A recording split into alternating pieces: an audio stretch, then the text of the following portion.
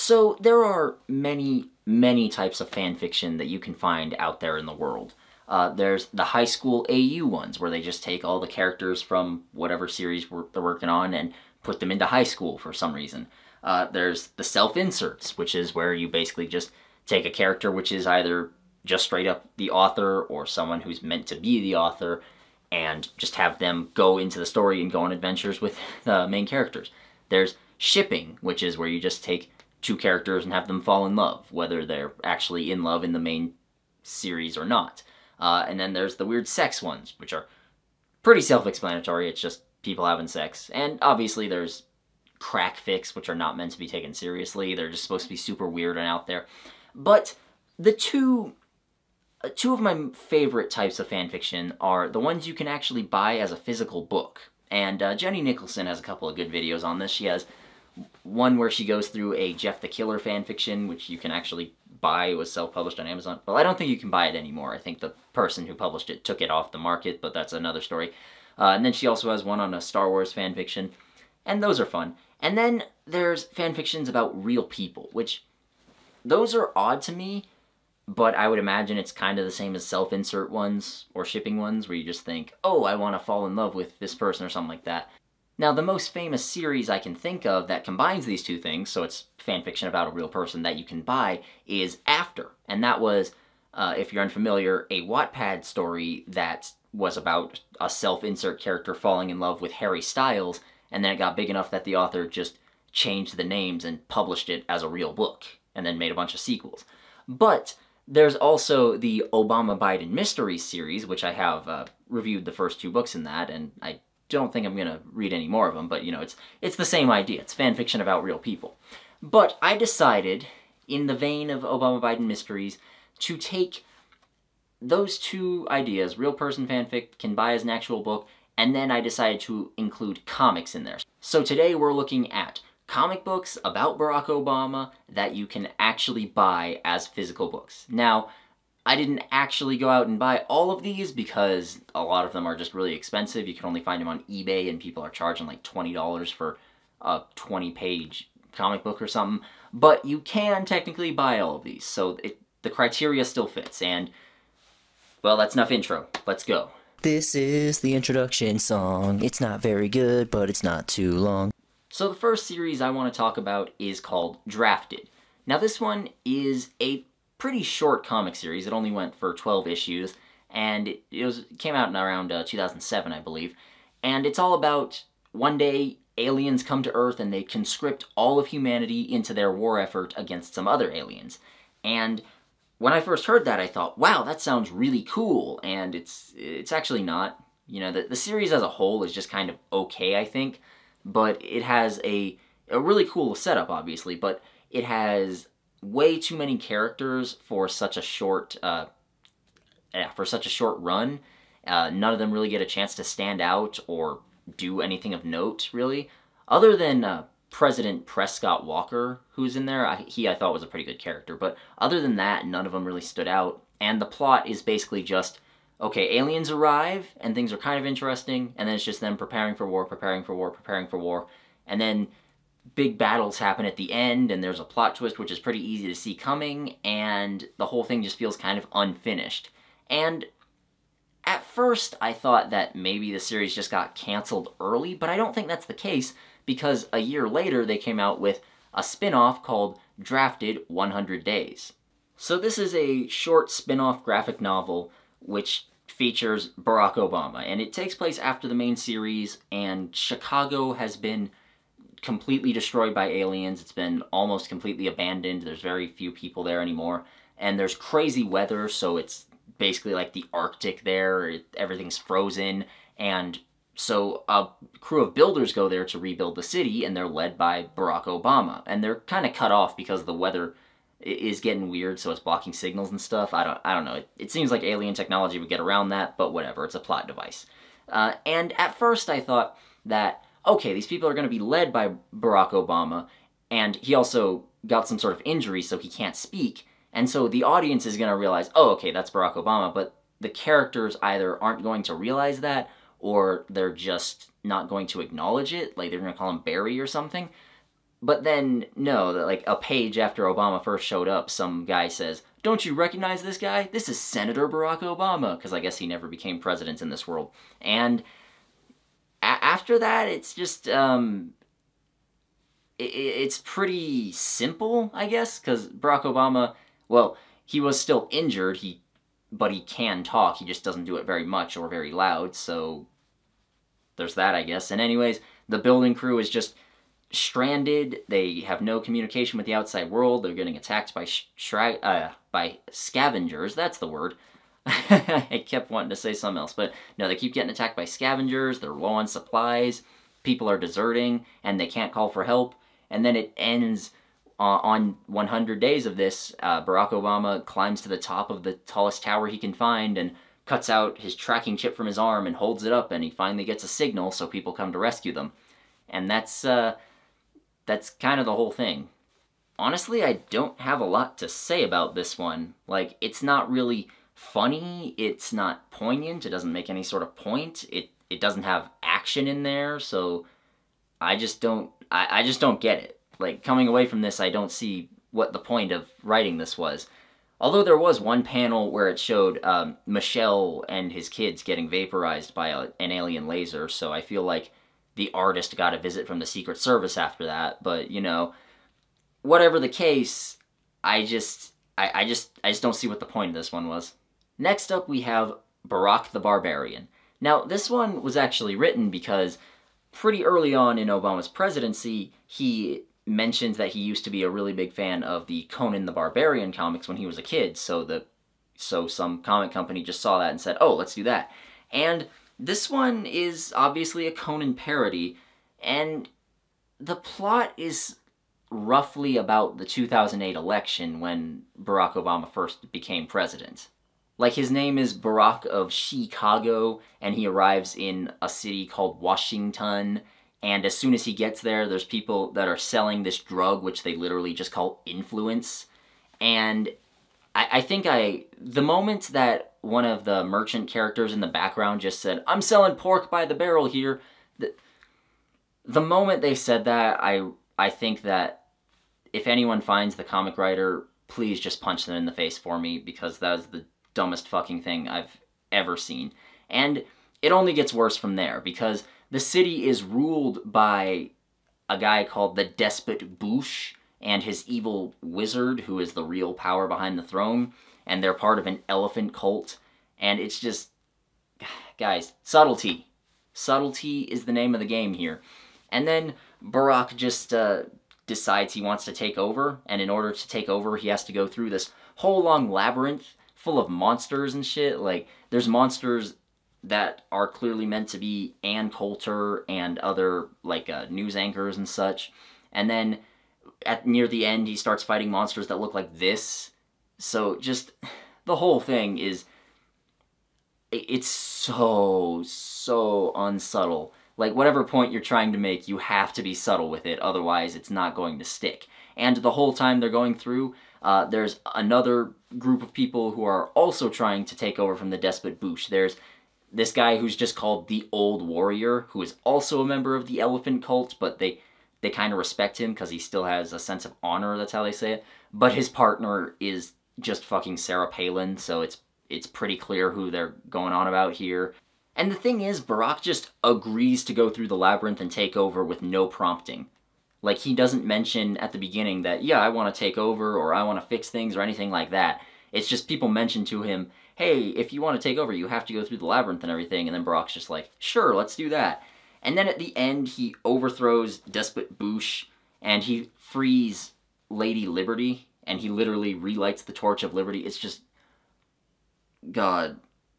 This whole thing is a masturbatory fantasy. Like, it's borderline propaganda. And it's funny at first, don't get me wrong. Like, I see the title, and I see Barack looking all muscled out, and I think it's funny, but the novelty wears off really quick, and quite frankly, I would skip this one if I were you, because it got old fast. Even if it's not that long, it got old really fast. Next up, we have President Evil, and I have to give it credit just for that fucking name, because that name made me laugh. But this one is all about Barack Obama fighting zombies. And he also fights them alongside other political figures like Hillary Clinton, Stephen Colbert, John McCain is there, Sarah Palin's there, Arnold Schwarzenegger shows up at one point. And this whole thing is just an absolute sugar rush, okay? This reminds me of when I was a small child and was just running around all the time, because you have Barack Obama at the very beginning of this series, he's on Air Force One and the pilots are dead, so he has to try and land it and he crashes into a field of zombies, and then it turns out he has some sort of magical self-defense suit, so he just activates it and he starts glowing like he's going Super Saiyan or something, and then he just fights through a horde of zombies like that. And then Sarah Palin shows up and she just uses a lot of guns, so there's nothing really that noteworthy about that. And then Hillary Clinton is there and she fights because she's just really angry at Bill, so that makes her strong or something. And John McCain is there fighting, and at first you think it's just John McCain being a badass, but then you realize it's actually John McCain piloting a John McCain robot, so it's not actually John McCain, but it is kind of John McCain. It doesn't make any sense. And then while they're fighting zombies, they also fight zombie George Washington, zombie Abraham Lincoln, zombie Billy Mays, and a whole bunch of others, and the whole time I'm just sitting there with a giant smile on my face going, what the hell is going on here? But anyways, the zombies get a hold of a doomsday device and destroy the whole world. But then, in the last issue, Barack and company are in some sort of post-apocalyptic wasteland, and they're going off to try and find a time machine, and they find it, and Barack goes back in time, and he starts warning everybody, and they prepare, and they don't completely stop the zombie outbreak, but they manage to mitigate it, and then it ends with Barack on Air Force One as it's crashing, and then he has to try and crash land it again. He's like, oh shit, I gotta do all this again? And then so you realize the whole thing is just a time loop, and I can't decide if that's really clever or really lazy. So as I said, this whole thing is just a really stupid sugar rush. Like, if you want to watch Barack Obama go Super Saiyan and punch some zombies, then this is for you. It's really stupid, like, especially when they have Arnold Schwarzenegger talk. Like, they talk the way everyone who thinks they can do an impression of Schwarzenegger talks, and it's really stupid, and not even stupid, actually. It's just kind of annoying. But for the most part, this is really funny and really enjoyable, and it's short. It's only 4 issues long, so I think if you're looking to waste an hour or two, I would say check out President Evil, because this one is fun. And now we move to Japan, the country that ruins everything. And we're going to be talking about manga that features Obama. Now, these aren't actually going to be all about Obama, they're just going to be about something else, but they feature Obama at some point. And first up is Air Gear. Now, Air Gear is a really terrible manga, and it's all about...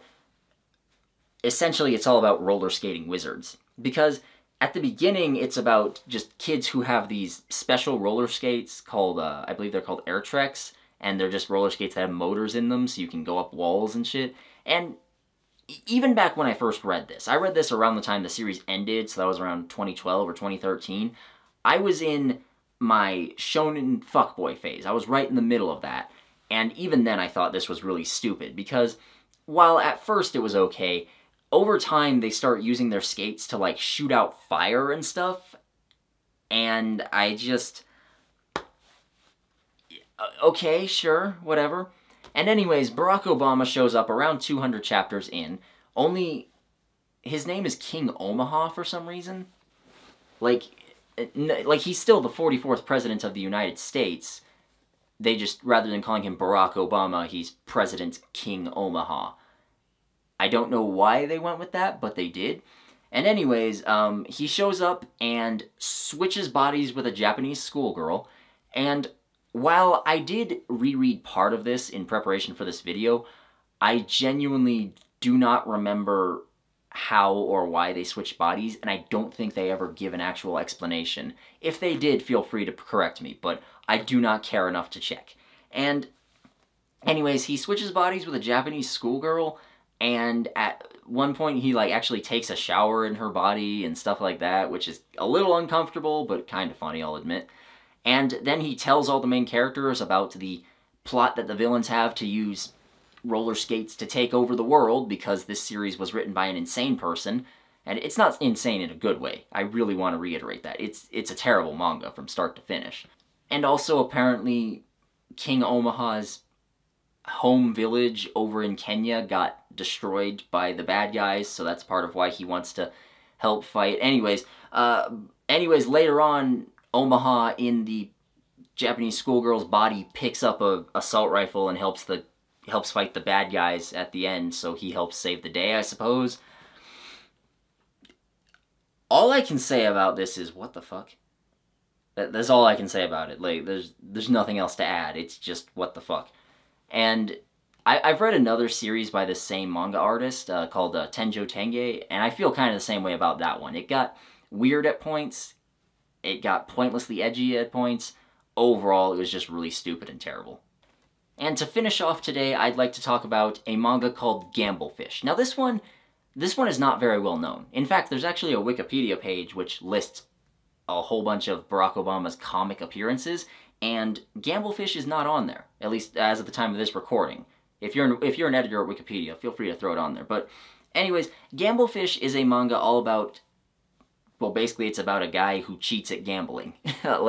Or maybe he doesn't cheat without getting caught, but a lot of times he also just uses intelligent strategy and mind games to win and defeat his opponents. You know, like if you're looking for a series about a character who's just cool and defeats all his opponents using mind games, I would say something like Death Note is still better, but Gamblefish is a lot of fun because the series is just meant to be cool. You know, it's just meant to show off the main character and how cool he is and how he's surrounded by all these girls that are fawning over him, that sort of thing. And it's also a very horny manga, I should mention. Like, it starts off pretty horny, but it only gets worse as time goes on.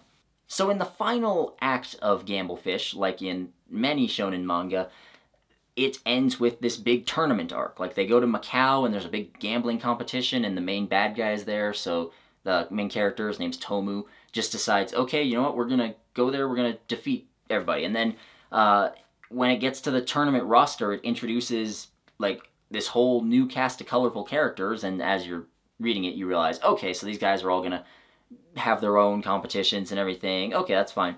And when it gets to the last person, it's this dude wearing a hood, and he just rips it off, and everyone's like, oh my god, it's the 44th President of the United States, Barack Obama! Except they call him King Omaha again. I don't know why the Japanese manga community decided that that was the best thing to call him, but that's what they decided to call him. And yeah, he just shows up and participates in the final tournament against the main bad guy. At first he shows up and he's almost just a caricature of his real-world self. Like, he's constantly saying hope and change and yes I can. Like, when people say, you'll never defeat me, he just keeps going, yes I can. Like, it's not meant to be taken all that seriously. I get it, it's a joke.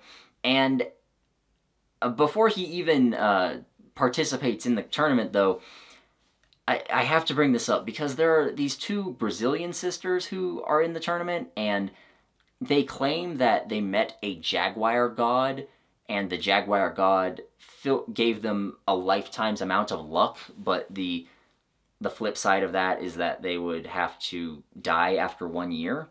Okay. And then during their tournament match, they use up all their luck, so afterwards, when they lose, it looks like, oh, they're about to die, and they start shriveling away into husks, and then Barack Obama just comes up with them and says, I will reinvigorate your spirit. Yes, I can change you. Like, just, you know, slogans, basically. And he wraps them in an American flag and heals them with his Americanness, I guess, and then they're just all better afterwards.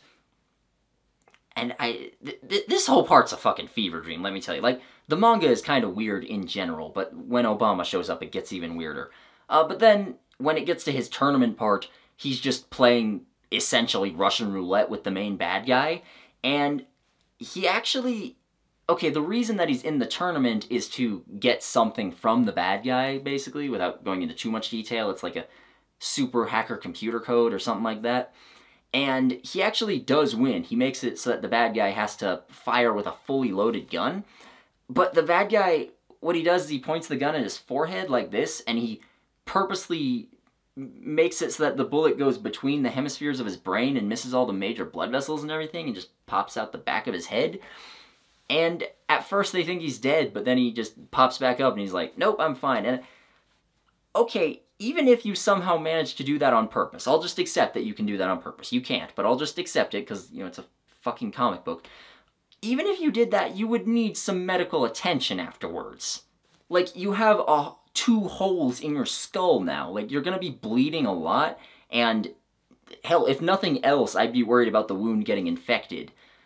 But, you know, not long after that, Barack Obama also has to shoot himself, except the chair that he was on broke, so the bullet just kind of grazed his skull, and anyways, he surrenders after that, and I mean, it makes sense, because, you know, it's the main bad guy. You can't have him taken out before the main character gets a chance to do it, but nonetheless, it's still really fucking bizarre, and actually, one of the bets that he made with the bad guy during that competition was that if the bad guy won, he would put his face on Mount Rushmore, and the final panel of the manga is that.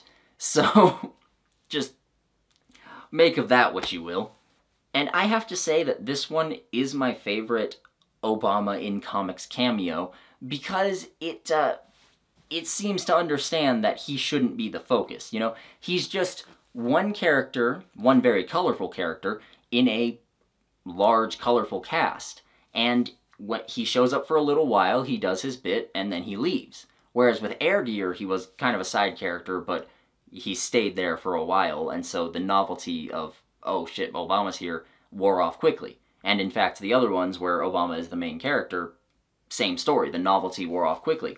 Whereas this one, it's just kind of making fun of not only, or maybe not even making fun of, but the character of King Omaha is just Barack Obama's personality taken to an extreme, as well as just general Americanness taken to an extreme.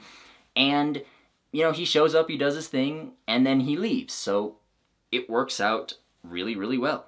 Overall, I just have to ask, why are there so many Obama comics out there? I don't get it. That we didn't have this many for George Bush. I don't think we have this many for Donald Trump, or any other world leaders for that matter. Why are there so many people that are not only willing to write essentially fan fiction about Barack Obama? Because writing fan fiction is a lot easier than making a comic book, because you have to not only write it, but also do the coloring and the drawing and all that stuff. And if it's published, you obviously have to get publishers to agree to this. And I just have to ask, why are there so many? Because most of them don't seem to be serving a purpose. Like, some of them are political, I don't know, satire? Celebration? Propaganda? Like Barack the Barbarian is borderline propaganda, I'll say that. But others are just, like, Air Gear is just, hey, look at Obama do this weird stuff. And in fact, that's what all of them are. They just kind of make the same joke over and over again. Look at Obama do weird shit. And Gamblefish, it worked well because he was only there for a little while. But in Air Gear, he was there forever. In Barack the Barbarian, in President Evil, in Drafted, it was all just, look at Obama do weird things. So I have to ask, like, what inspired people to make these? Then again, I ask that for most fanfictions, so I guess I can't stop you. Special thanks to all the patrons you see here, and a super special thanks to all my $10 and up patrons, who include Apo Savalainen, Alex Humva, Ashley Watson, B. Quinn, Brother Santodes, Christopher Quinten, Embis, Emily Miller, Evan Stegall, Joel, Carcat Kitsune, Madison Lewis Bennett, Mike, NB Star, Sad Martigan, Tobacco Crow, Tom Beanie, Topher Wheeler, Vacuous Silas, and Vevictus. Without you guys, I would not be able to spend all my time looking for weird shit like this to put into YouTube videos and then send to the world. And if you aren't a patron, then consider giving me money so you can get your name on here, as well as early access to my videos and other stuff. And if you've watched this far, then thanks a whole bunch. Please like the video, comment on it, and subscribe to my channel if you haven't already. Bye.